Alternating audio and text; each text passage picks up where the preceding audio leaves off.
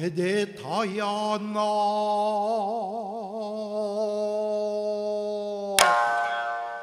君が恵みは久方の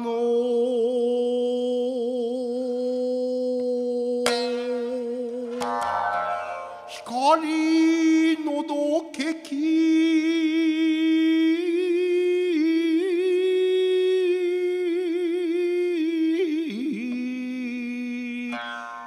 春の日に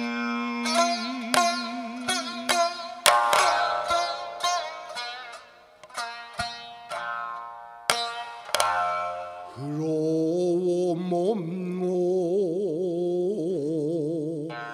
立ち出て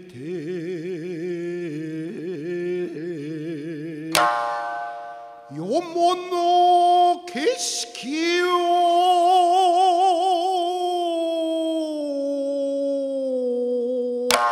眺むる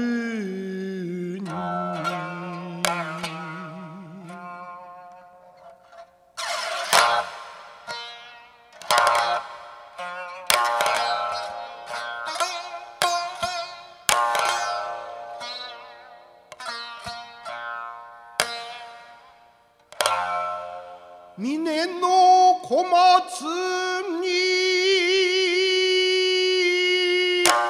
ひなずるすみて谷の小川に亀遊ぶ君がよ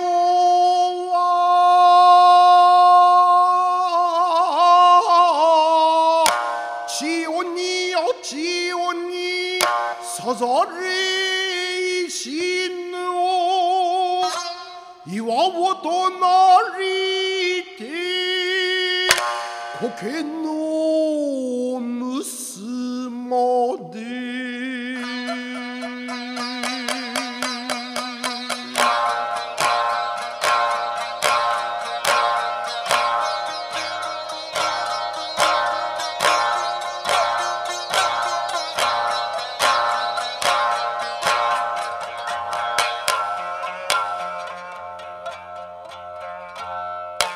命ながらえて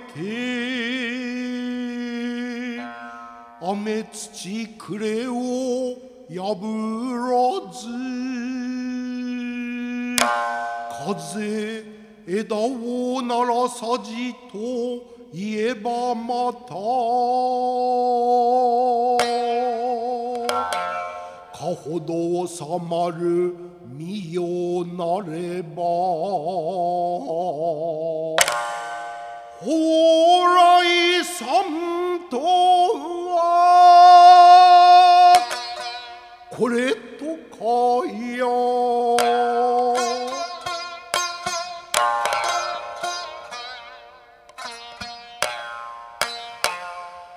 君が世の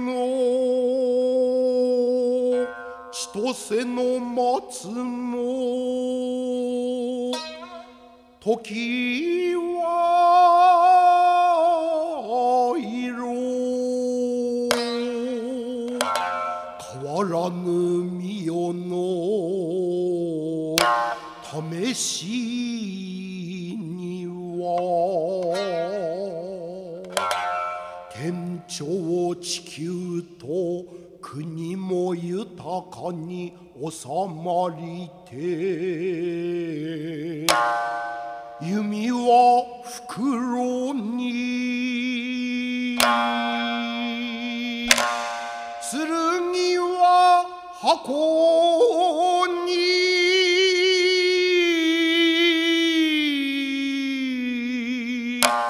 収め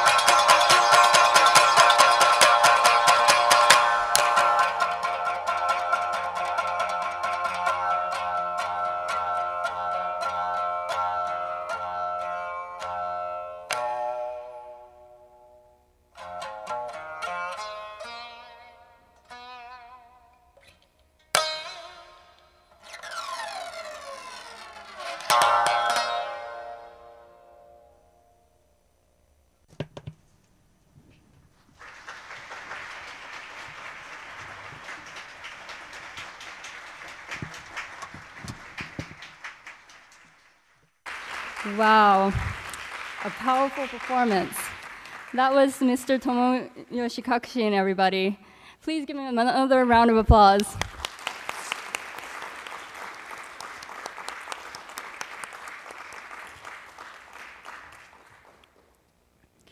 Welcome. To kick off the official meeting of the third Global Conference on Strengthening Synergies between the Paris Agreement on Climate Change and the 2030 Agenda for Sustainable Development. Please welcome Ms. Sawako Shirahase, Senior Vice Rector of the United Nations University here in Tokyo, Japan, and Assistant Secretary General of the United Nations. Ms. Shirahase, please. Thank you very much. Thank you for introduction. Excellencies, distinguished guests, and participants, good evening, good afternoon, and good morning from Tokyo, Japan. On behalf of the United Nations University, I would like to welcome all participants in the third Global Conference on Strengthening Synergies between the Paris Agreement and the 2030 Agenda for Sustainable Development, which is taking place at UNU in Tokyo and online. I also would like to express our gratitude on your enthusiasm on this conference. We are nearing the midpoint of implementation for the 2030 Agenda. However, as we all are aware, the world is facing multiple serious challenges. We are in the same boat to achieve the Sustainable Development Goals, but at the same time, we are different in various ways. The places where we live, the impact which we receive, the extent of recovery and improvement which we benefit. We all are facing various social risks, including COVID-19 pandemic and conflict in Ukraine and other places, which could trigger a global energy crisis. Climate change is accelerating with worsening impact across the globe. The growing energy crisis is pouring billions more dollars into fossil fuel, hampering the global commitment to realizing decarbonization by mid-century to achieve the 1.5 degrees Celsius goal of the Paris Agreement. Such compounding global risks have serious impact on sustainable development across its environmental, societal, and economic dimensions. They are exacerbating poverty and inequality, and it's a long way to go for achieving social equity and guaranteeing human rights for all. There is an urgent need to identify and implement solutions that can simultaneously achieve multiple goals for the 2030 Agenda and the Paris Agreement by maximizing synergies and minimizing trade-offs. We must transform energy, food, and urban systems in a sustainable way through innovative interventions, utilizing finance, governance, science and technology, and multi-stakeholder partnership. Now is the time for action. I would like to congratulate our partners, the UN Department of Economic Social Affairs, the UN Framework Convention on Climate Change Secretariat, the Ministry of the Environment of Japan, and Institute for Global Environmental Strategies for successfully opening the Global Synergy Conference here today.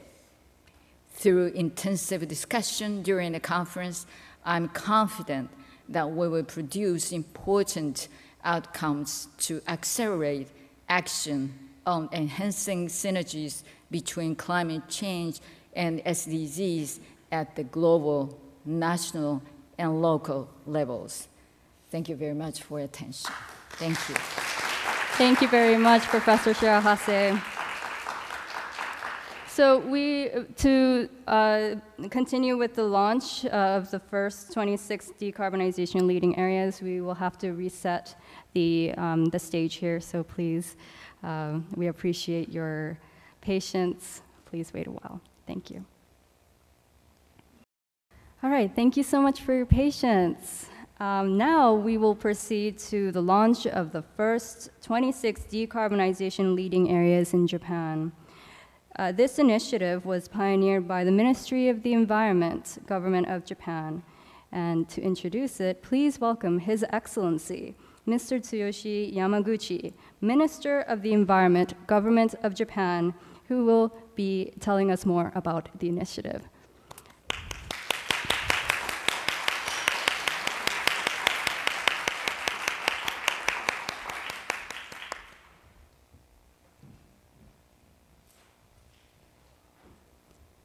Minister, the floor is yours. Thank you. Hello, everybody. My name is Yamaguchi Tsuyoshi, Minister of the Environment, Japan. Well, this is the first time here for me, but this is a great place. I'm very happy to be here today. Thank you. It's a great pleasure to host the third global conference on strengthening synergies between the Paris Agreement on climate change and the 2030 Agenda for Sustainable Development in Japan today. Well, I thank all of you here today for participating in this conference. As you understand from today's theme, climate change and the SDGs are closely related, and it is imperative to strengthen their synergies. I have asked the mayors of Amagasaki City and Kamishihoro Town as selected leading decarbonization areas to present their decarbonization activities, which are good examples of synergies in Japan.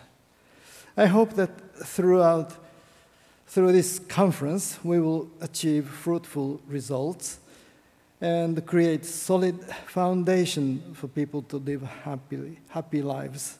I look forward lively exchange of views with you today. Thank you very much.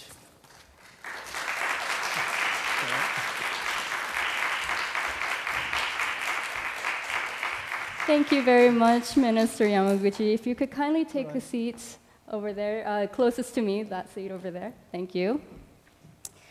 So as stated by Minister Yamaguchi just now, we have representatives from 2 of the 26 decarbonization leading areas in Japan here with us today. And they will be very briefly sharing some of their initiatives with us. So please first welcome Ms. Kazumi Inamura, Mayor of Amagasaki City in Hyogo Prefecture in Japan, who is joining us, I believe, online. Hello, can you hear us? Yes, good evening, everyone. The floor is yours. Yes.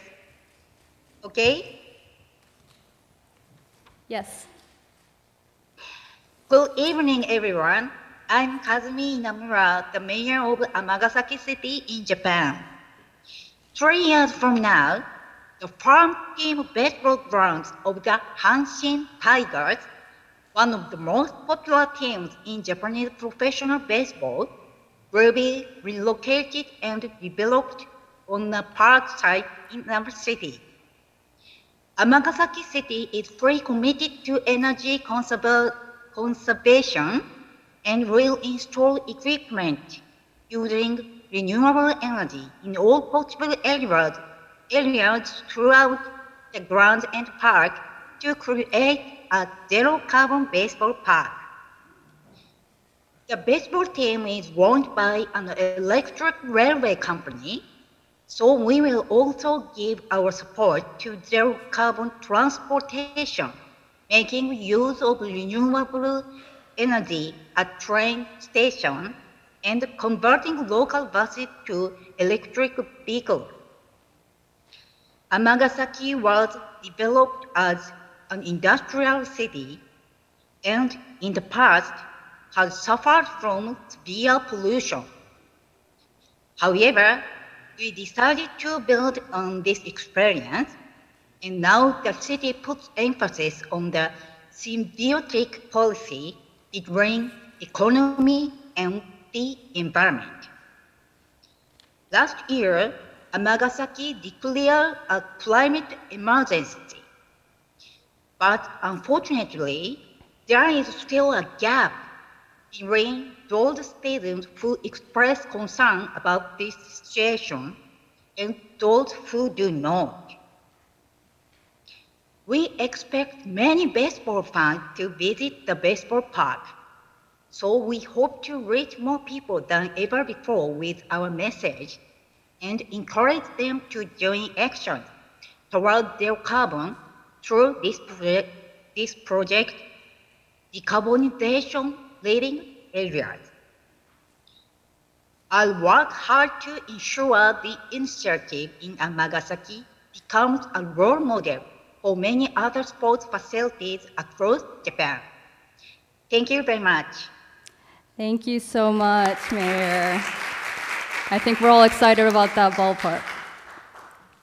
Now, please welcome Mr. Mitsugi Takenaka, Mayor of Kamishihoro Town in Hokkaido Prefecture. Mayor, please.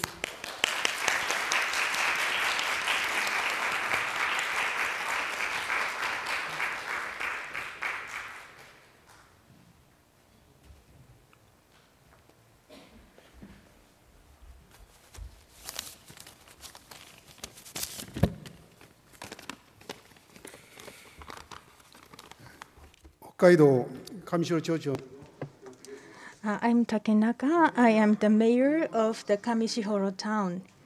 Thank you very much for inviting me to this conference today. Our town is located in the middle of Hokkaido, and our area is 700 square kilometers and 5,000 people, and there are 45,000 cows. Since 2019, we are using the livestock waste to generate electricity, and electricity is supplied to the town and also the households. And we are promoting the local production and local consumption of electricity. Across the town, we are trying to realize decarbonization. In order to achieve our goals, we are trying to have the mega solar by the public-private partnership. We are trying to improve resilience and help businesses and households introduce solar power generation. We are encouraging switching to EVs and autonomous bus or the drone deliveries are expected to be introduced so that we would like to maximize and optimize the transportation. So we are trying to decarbonize from multiple fronts. And our efforts are not limited to the local governments, but also the organization of the citizens are very important, and citizens need to be part of this. And the whole town is working toward decarbonization. It is an effort of a small town, but eventually, I hope this will spread across Japan and across the world. We would like to lead the way as a model and continue to move forward. Thank you very much. Mayor Takenaka, excuse me, Mayor, sir, if you could kindly sit next to Minister, that would be great. Thank you so much. Okay, so in addition to these Japanese local government leaders, a few leaders in this space from around the globe have joined us to share how they are too racing towards net zero. So first, we have a message from Ms. Maimouna Mohammed Sharif, Executive Director of the United Nations Human Settlements Program, UN Habitat. Let's take a look.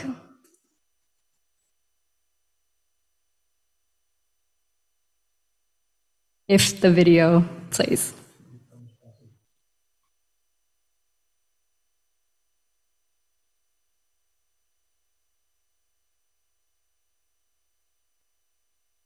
Sorry, it seems like we have some technical issues.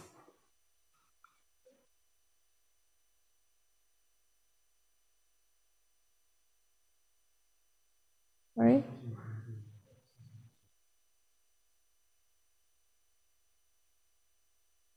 Okay, perhaps we can move on and then we'll circle back. Is that okay? Distinguished delegates, colleagues, friends, ladies and gentlemen, greetings from Nairobi. Our shared planet needs healing. There has never been such a dire need to address the rapid environmental degradations, onset of natural disasters, and climate reality facing humanity. Cities generate 70% of global emissions. They are heat islands, diminishing the equality of life and opportunities. But there are also hotbeds of innovation. Cities and their communities generate solutions for a better and sustainable future. The 2030 Agenda for Sustainable Development cannot succeed without bold actions for a zero-carbon transformation of our world and our cities. SDG 13 needs a drastic reversal in emissions. At the same time, the battle for sustainable development will be won or lost in cities. To reach the targets of SDG 11, we need green and clean cities for all, green building, zero carbon mobility, a circular economy, and healthy places with no pollution.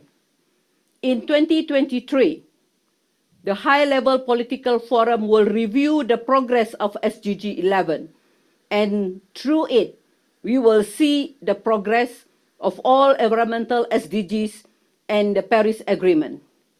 Ladies and gentlemen, from the high-level meetings on the progress of the new urban agenda last April in New York, and then from the 11th session of the World Urban Forum in Katowice, which concluded last week, I want to highlight the following calls. 1. Renew the support to multilateral system to respond to challenges and opportunities of our urban era. Second, protect our planet from the bottom up in collaboration with city leaders and communities. Third, ensure that innovative, transformative urban development as enshrined in the new urban agenda is an action by and for all countries, cities, and communities. I compliment the government of Japan and the Ministry of Environment for its support to the synergistic action we need. During my missions to Japan next week, I look forward to deepening the collaboration. Thank you. Thank you very much. That was an inspiring message. Next, please welcome Mr. Mahadi Jegna, Mayor of the city of Kuala Lumpur in Malaysia, who is with us online. Hello, Mayor. The floor is yours. Good evening to one and all from Kuala Lumpur. Thank you very much for having me in this global conference. I am very pleased to have this opportunity to share with you Kuala Lumpur's experiences and achievements in advancing our climate and sustainable development agenda, especially via effective international partnership. In particular, Kuala Lumpur City Hall has been a proud partner of the Tokyo Metropolitan Government, or TMG, and IGES through the Tokyo to Kuala Lumpur Low Carbon Systems Project since August 2019. This fruitful collaboration has enabled Kuala Lumpur City Hall to strengthen our climate ambitions and achieve steady progress towards carbon neutrality by 2050. I'm pleased to share that to date, we have implemented several low-carbon initiatives in line with our vision. Alongside, earmarking Wasamaju as a carbon-neutral growth center in Kuala Lumpur, we have also undertaken other endeavors, namely increased installation of solar PV systems on Kuala Lumpur City Hall owned facilities, implementation of a regulation on developers which requires the utilization of at least 30% of renewable energy in their projects, incorporation of a new bicycle and completion of a pedestrian network lined with shady trees, development of new neighborhood parks, a new solid waste recycling center, and a rainwater harvesting system for new development projects, and encouraging residents of Kuala Lumpur to embrace low-carbon lifestyle through an SDG awareness program together with public school students and residents associations. Beyond this, our partnership with TMG and IJs has also provided Kuala Lumpur with a clearer perspective of other opportunities available to us in tackling the climate crisis, including good technology options that yield energy and electricity bill savings, institutional strategies and approaches that can be adapted to our needs, and capacity building for Kuala Lumpur City Hall's staff. Ladies and gentlemen, our efforts and the wide benefits that it has brought to Kuala Lumpur are the outcome of the hard work of many parties. To that end, I would like to convey my heartfelt gratitude to our dedicated partners, TMG, Ministry of Environment Japan, IJs, and University Technology Malaysia, who have worked tirelessly for the past 3 years to help make Kuala Lumpur a more sustainable and resilient city for all. Kuala Lumpur City Hall remains deeply committed to our green agenda, and we will continue to take steps forward to achieve our vision of Kuala Lumpur as a sustainable, resilient, safe, inclusive, and happy city for all. Thank you. Thank you very much, Datuk Seri Mahadi. Now, last but certainly not least, representing ICLE, a global network of local governments committed to sustainable urban development, please welcome Ms. Kobe Brand, who is with us online. Thank you. Thank you very, very much for this opportunity to be here with you today. And I would like to first congratulate the Japanese government for successfully selecting 26 decarbonization leading areas. What an achievement and what an acknowledgement. At ICLE, Local Governments for Sustainability, we believe that the most successful approach to sustainability is to effectively engage local governments in its planning and implementation. Local governments are at the front line of multiple crises, from global pandemics to climate hazards, inflation, and inequality. Local governments are constantly challenged on the ground, while they are always under pressure to maintain and improve quality of the life of their citizens.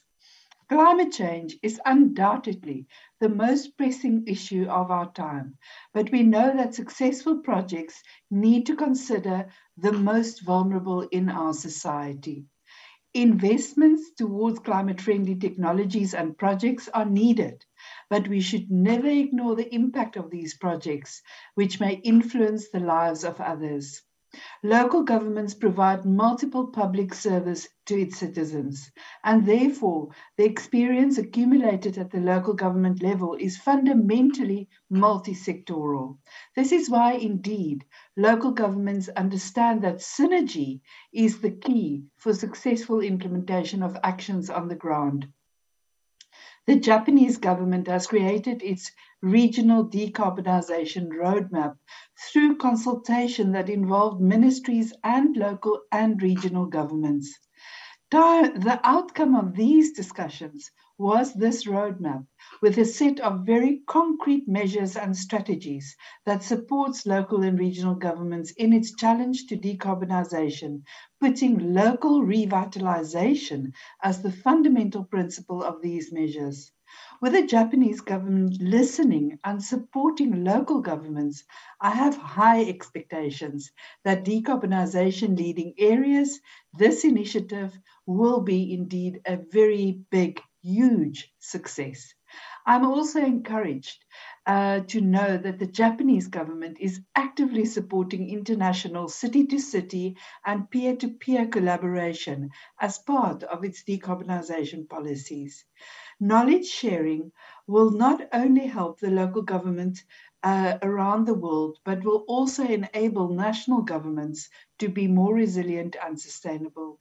As ICLEI, we are ready to support these initiatives and continue to advocate these approaches and activities taken by the Japanese government so that so often others will follow.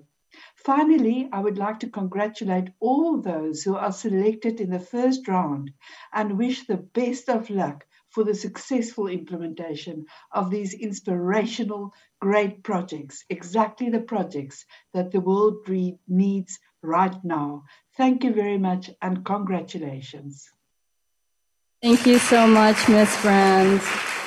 And thank you all very much for joining us for this special event. It is truly inspiring to see how local governments are really paving the way towards net zero.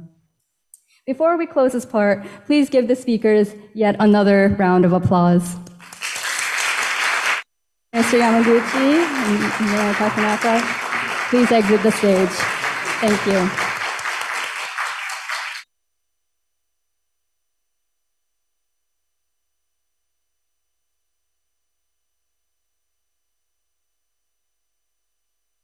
Now, allow us to move on to the final part of this session.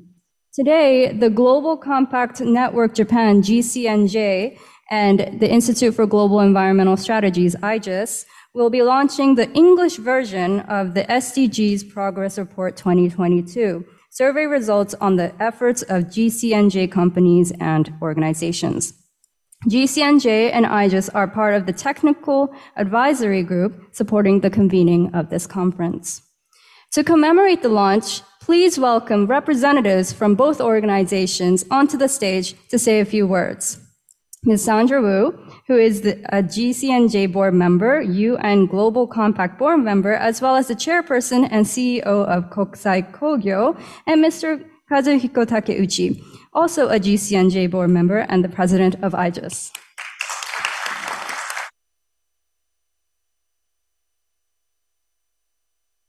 So starting with Ms. Wu, may I ask you to first say a few words about the reports, and then Professor Takeuchi. Yes, thank you. Your Excellencies, distinguished guests and the participants, it's my great honor to attend this conference tonight. All of us as members of a global society and the resident on this one and the only planet have a responsibility to work towards the Sustainable Development Goals. And among the various stakeholders and the members of society, we business have an extra large responsibility. In November 2021, the UN 76th General Assembly reaffirmed through a renewed resolution the Global Compact's mandate to engage the private sector in advancing the Sustainable Development Goals. The resolution affirmed that this is our role, and the role of our 70 local networks around the world to raise ambition and achieve stronger private sector engagement. Through our new strategy for 2021 and 2020 to 2023, the Global Compact, both the global and the local part, are working together as one global compact to persuade the global business community and its leaders to scale up their contribution to the 2030 Agenda and the Paris Agreement. We are working with urgency because this work is imperative. We cannot fail. Global Compact Network Japan also take this responsibility seriously. We work to accelerate ambition of overall Japanese private sector to acting through and with Global Compact participant companies in the 9 years we have left from now to 2030. A key step to achieving acceleration is outlining ambitious goals and demonstrating where the private sector through our GC participant companies stand right now. To this end, we have produced the SDG Progress Report 2022, a comprehensive survey of the efforts of Global Compact Network Japan companies and organizations together with Aegis. The 500 companies in Global Compact Network Japan are working and will continue to work together to become the human face of the Global Compact, as suggested by the late General Secretary, Kofi Annan. Thank you very much. Thank you very much, Ms. Wu. Professor Takeuchi, a few words from your side, please.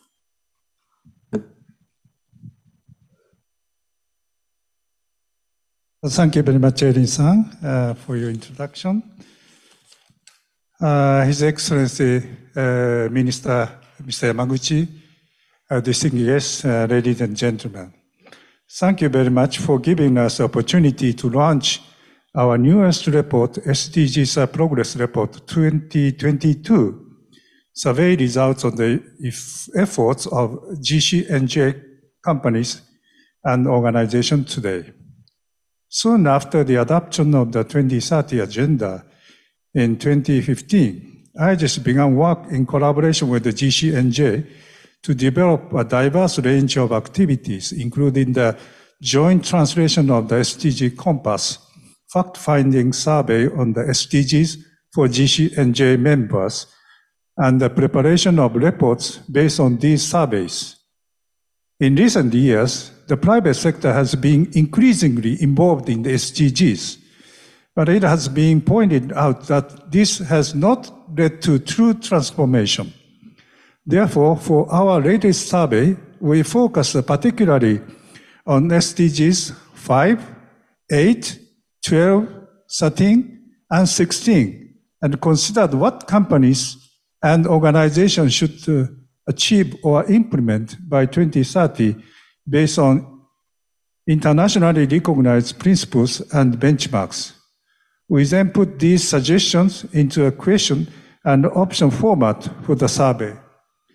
The objective is to help companies and organizations measure their own progress on the SDGs and promote their activities. The results of the survey showed that more than 80% of the member companies and organizations have integrated the SDGs into their management strategies. However, looking at the initiative for individual goals, this is not enough to achieve the SDGs.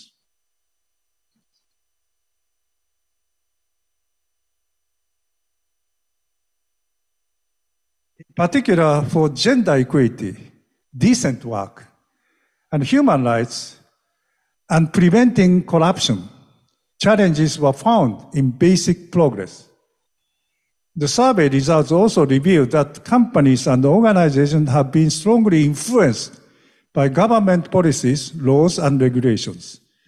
The key going forward will be listen to stakeholders in the value chain, gather data, and strengthen strategies and approaches, as well as to develop a structure to realize the goals. It is no longer enough for the private sector to simply say, we are contributing to the SDGs according to our own standard. Aligning organizational sustainability with social and environmental sustainability is a key step to becoming a company or organization that truly contribute to the achievement of the SDGs. and of course, the achievement of the Paris Agreement.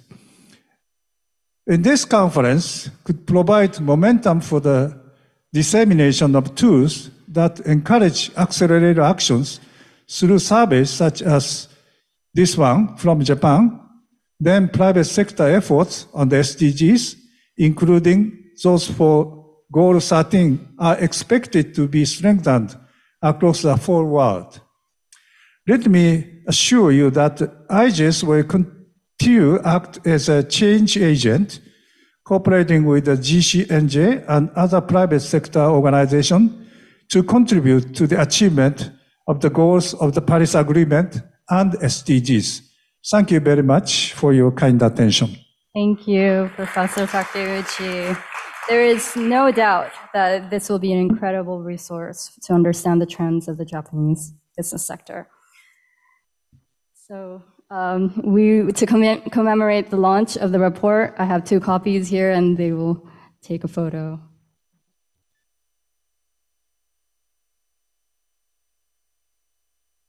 Congratulations again.